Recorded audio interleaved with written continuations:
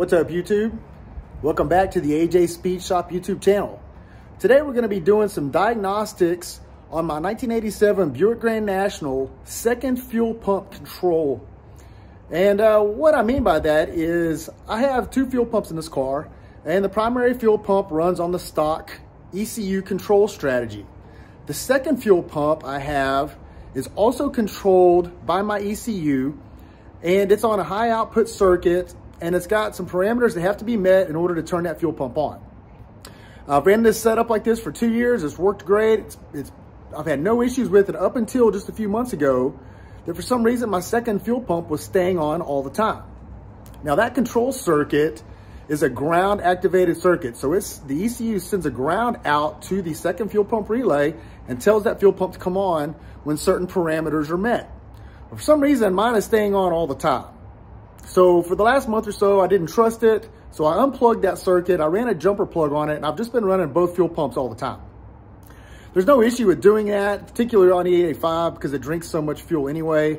But I have some road trips coming up, and I'm going to be running on 93 octane. So trying to idle 160 pound injectors on a small V6 engine on 93 octane is tough enough. But especially with two fuel pumps running all the time, it's not going to be feasible. So today we're going to go through some diagnostic checks using my DD EFI dash. I'm going to show you how to navigate through Tuner Studio using the dash itself. So we'll be able to test this fuel pump circuit and not need to use a laptop.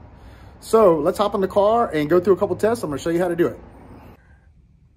Okay, guys, we're in the car. Got the dash powered up, and I'm going to show you how to navigate through Tuner Studio to show you some of the diagnostic checks that we need to use to test this fuel pump circuit out.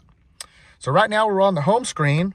We're going to go ahead and escape out of this. And for this, I'm going to be using my mini keyboard and mini mouse here. Got out of the home screen. Going to be going over here to our IO test tabs.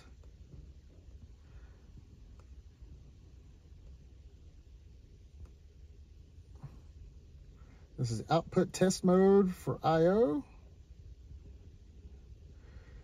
All right, so we see it right here. And you can see the fuel pressure indication right here, which is showing 25. That's just the static pressure while the line is pressured up. So our first thing we're gonna do is we're gonna go over here to the primary fuel pump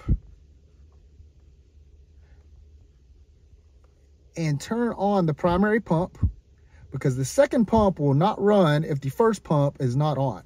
So we're going to enable test mode. That makes the test system live.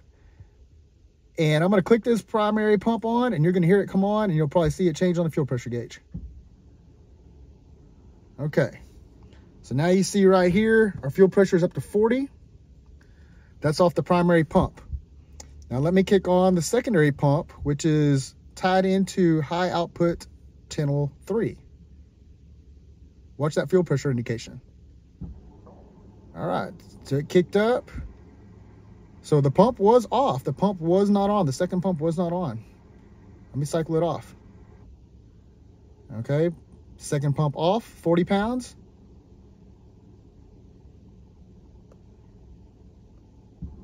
Second pump on, 43 pounds.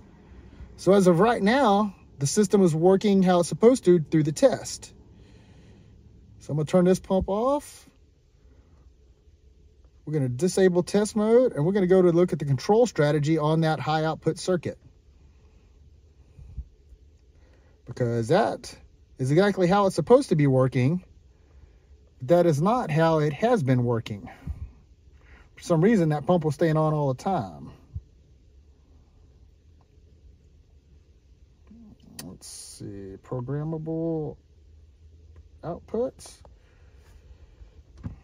Okay, and you see the one right here with the green dot, that's high output 3. That is my fuel pump circuit. Okay, so what this is saying here, let me zoom in so you guys can see it clearly. What this is saying here is there's two conditions that have to be met in order for the ECU to send the ground signal to the fuel pump relays to tell the pump to come on. It's based on MAP, which is your intake pressure, and also your RPM. So on your map, it requires 200 kPa. So that's positive pressure. That's probably, you know, 10 pounds of boost or somewhere around that line, those range. And it also requires RPM, which mine is set at 3,500. So by this setup here, the ECU has to see 200 kPa and 3,500 RPMs. Both of those parameters have to be met in order to trigger the second fuel pump to come on. And it looks like it is set up right. So everything should be working as normal, and it used to, but most recently it has not been. And I thought maybe I had a wire problem. I thought maybe the ground wire or the circuit wire from the ECU to the relay was possibly grounded out somewhere, maybe going through the firewall or something like that, but I checked it and it is not. So as of now, everything looks like it's set up correctly, which is really weird. I'm not sure that I trust that. All right, I'm gonna set the dash back up, back to normal, and let's start it up and see what it's idling at. If it is really just on one fuel pump when it's running, I should have about 32 or 33 pounds of fuel pressure on this dash indication.